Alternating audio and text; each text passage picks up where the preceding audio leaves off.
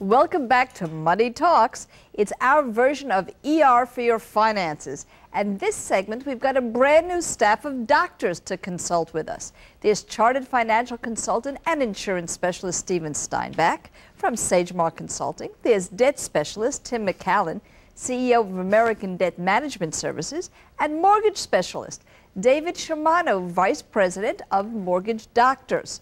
And welcome all of you. This just shows the public how many kinds of professionals are out there.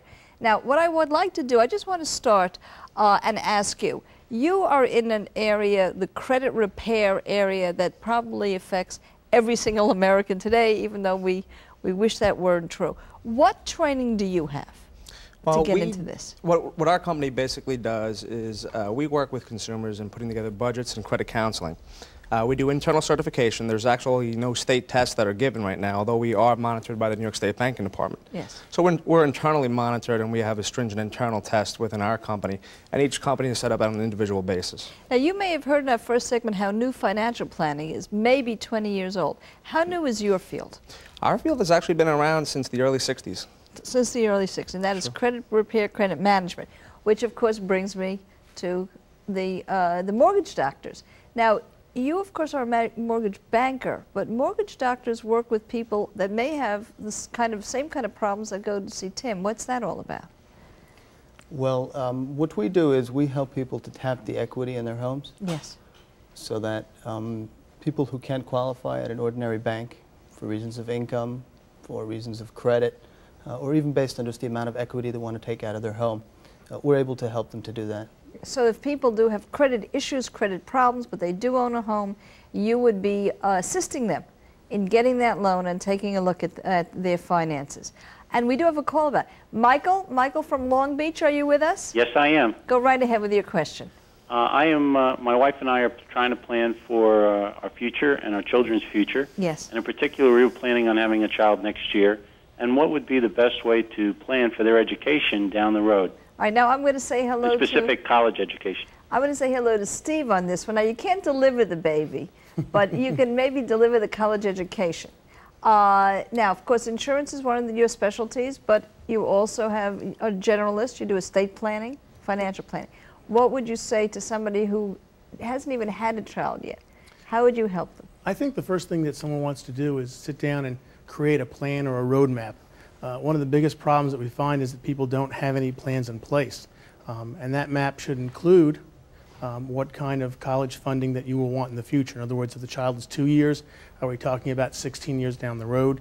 And some kind of guesstimates of what kind of college you may want your son or daughter to attend. So that's what you would actually do. If he sat down next to you, you would have get a wish list from him and work backwards with the amount of years he'd have to invest for the child, the amount of money he'd be able to put in, and do you think you would come up with mutual funds for him, annuities? What's the general type of investment that you work with? I think you'd probably want to have a balanced portfolio. In other words, you'd want to have some things that will take advantage of the growth potential. And you also want to have some security as well. In other words, you don't want to put all your eggs in one basket, but basically this would be a growth-oriented portfolio. I want to ask you one other question because it's very related and it came in the email. What are some good rules of thumb for levels of life insurance? Ted asked us, for family members. How do you determine if whole life policies or term policies are what you want? And I think that this gentleman, this father-to-be, is also probably worried about insurance.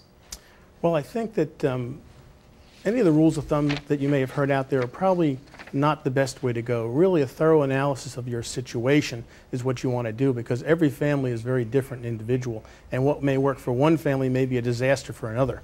In terms of the question of permanent versus term insurance, the overriding factor must be to make sure the family is protected. So okay, a term, if something if that's should what happen. you could afford. Right, exactly. Yeah, so, you don't underinsure. Yeah. Absolutely, and the key important point is that you want to make sure you have the most amount of face value of insurance coverage that you need. And then you can worry about whether or not it has cash value. Absolutely. We're getting so many calls, we have to rush over and say hello to Steve from Massapequa. Steve, are you with us? Yes. Yes, go right ahead, Steve. Okay, I have about $24,000 in debt, and I was thinking about taking out a home equity loan on my home. Recently, they've been letting a lot of people off at the place where I'm working, so I'm in fear of losing my job. And I'm wondering if I should take out this home equity loan or should I continue paying the minimum monthly payments like I've been doing? Interesting, because I'm going to ask you both that question and see if I get the same answer. You heard the question. What do you say to Steve? Well, it's difficult to compare credit card interest with mortgage interest. Obviously, mortgage interest amortizes itself over time, and it's certainly better than just paying a minimum payment and letting credit cards sort of float around. That's correct. However, if you fear for the security, there's always the angle where you want to ask a financial advisor if it's wise to secure debt that is unsecured and put that against your house. Can we take out a home equity line of credit and just leave it unused so that he has it just in case he gets excessed and then you won't give him the loan? Yes, absolutely. So he could do that. Now, what do you say as somebody who's seen people get into home equity or credit issues? How would you counsel him? Well, we always recommend that you don't take secured debt and turn it into, or take unsecured debt and turn it into secured debt, like you had said.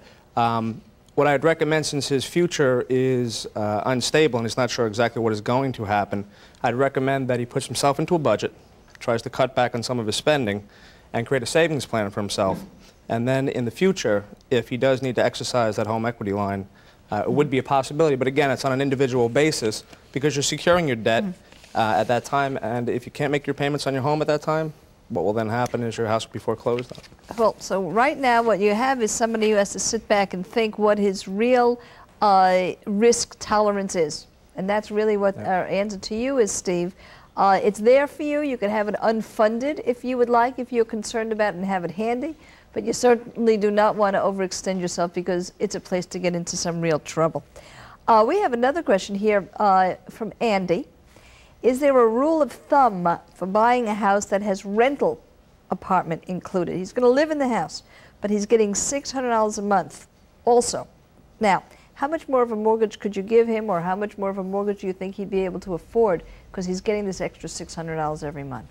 Well, the only rule of thumb here is that the income will count and will allow you to buy a larger house. However, every borrower is different, and the only way to get a real analysis of how much more house you can buy is by getting a personalized, talking to a mortgage counselor and getting, the correct view. Now, this is very interesting. There was a time you went to, you got a mortgage, and maybe they gave you some dishes. Now you go to a mortgage counselor, a debt counselor, your insurance advisor, no, an estate planner now. So people have to understand that there truly are a lot of new services out there. There are a lot of kinds of money doctors. And you work with people over the net, websites, talk to you personally. That's the way it's done these days, am I right? Yes, it is. Yeah. How long does it take on average to get a mortgage?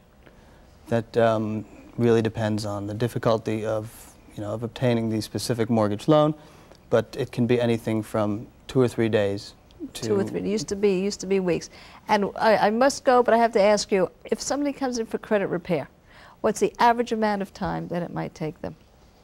Depends upon the mark on the credit report itself, but most consumers can take care of it within 30 to 60 days. How many hours do you put in to do an estate plan on average? It'll vary dramatically based on the assets, the type of assets. Probably you're spending 20, 30 hours 20 to on 30 average. hours a plan. I want to thank all of my wonderful money doctors for joining me. There's Stephen Steinbeck, Tim McCallan, David Shimano, and don't forget, right after the show, I'll be online to answer your financial questions. So join us for our post-show chat.